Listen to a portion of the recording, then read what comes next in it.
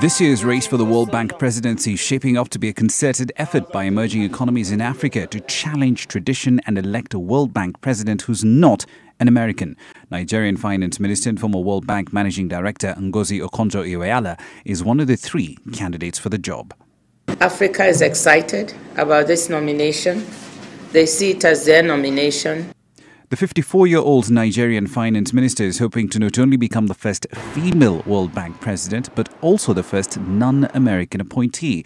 However, Okonjo-Iweala, who's a Harvard-trained economist, former World Bank managing director, and now Nigeria's finance minister, has to battle it out with two other candidates, including the former Colombian finance minister, Jose Antonio Campo, and the American nominee, Dartmouth College president Jim Yong Kim, for the plum position at the financial institution.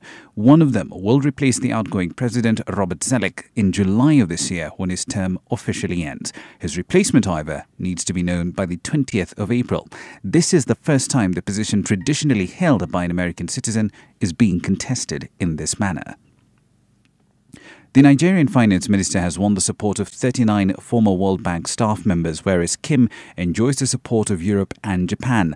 Under an informal agreement between the Americans and Europe, an American citizen has always headed the World Bank since its founding in 1944, and a European has always led the International Monetary Fund since its founding after the Second World War.